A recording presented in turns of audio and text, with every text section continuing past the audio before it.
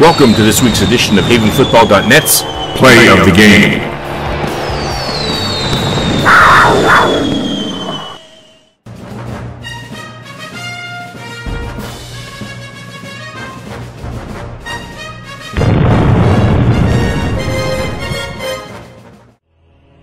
The Strath Haven Panthers traveled up to Newtown Square to face off against the Marple Newtown Tigers. Both teams were looking to improve their playoff positions, but the Panthers face possible elimination if they lose tonight. Disaster strikes Haven on the second play from scrimmage as number 35 Zach Hussein takes off for 7 yards, but gets the ball stripped by number 22 Jacob Simpson, and number 32 Kane Tarkini recovers the ball.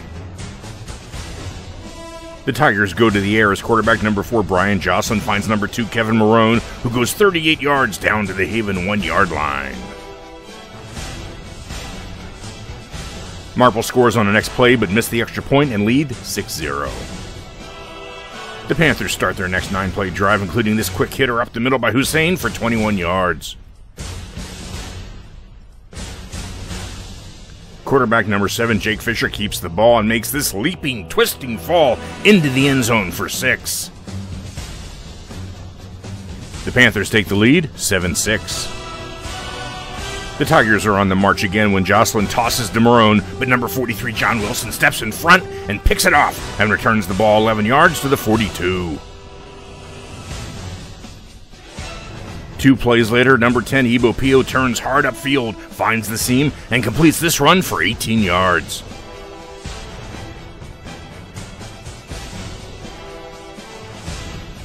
Nine plays later, Fisher keeps it again from the 1 and scrums over the goal line for 6 more points. The extra point is blocked, but the Panthers are up 13-6, which leads us to tonight's first Play of the Game. Man front again for Marple Newtown. They give to Belleville off the left side. Turns upfield, cuts to his right, into the secondary. Safety falls down, and Belleville at the 30, 25-20. He will go 60 yards. Ethan Belleville with a 68-yard touchdown a year ago against Marple answers with a 60-yard burst. Beautiful cutback to the right. And the Panthers on top by 2 scores. On Marple's next series, they get down to the Haven 40 and are 4th and 10 when Jocelyn goes back to pass, but number 58 Corey Harris buries him as he steps up to avoid the rush, killing the drive. With less than 2 minutes and a half, Haven executes a perfect 2-minute drive as Belleville takes off down to the Marple 40. 7 plays later, Pio gets the call and runs wide right, getting down to the 2-yard line. The Panthers score 2 plays later and lead at the half 27-6. The start of the second half brings us to tonight's second Play of the Game. 3 to the right, 1 to the left, back to pass Jocelyn. Belleville on the pressure, steps up, fires over the middle, intercepted again. John Wilson with his second pick, up the left sideline, midfield, 45, and run out of bounds. But John Wilson, 2 interceptions on the night, and the Panthers with a 3-score lead. 3 plays later, Hussein goes off tackle and then runs right through 3 defenders and into the end zone.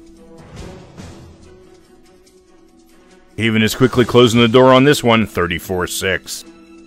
But the Tigers have some fight left and launch their own 8-play drive, including this great off-left run by number 34, Marlon Weathers, down to the 4. Marple punches it in and trail 34-12. Haven is firing on all cylinders now as number 4, Arian Ford, gets the kickoff at the 21, breaks 2 tackles, and streaks down the sideline to the Marple 32.